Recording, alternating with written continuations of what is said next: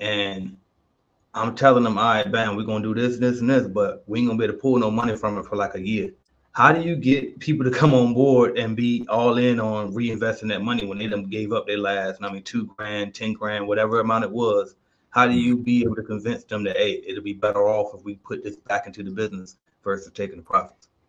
I believe you have to. I believe that also starts from the beginning.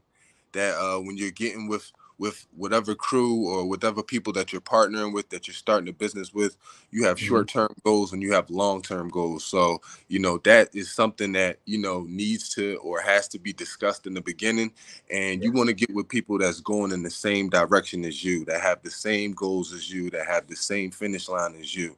So I think guys need to get on the same page as far as where they want to be at this yeah, time, 3 months, 6 months, 9 months, a year, so everybody can be satisfied on what the ending outcome will be.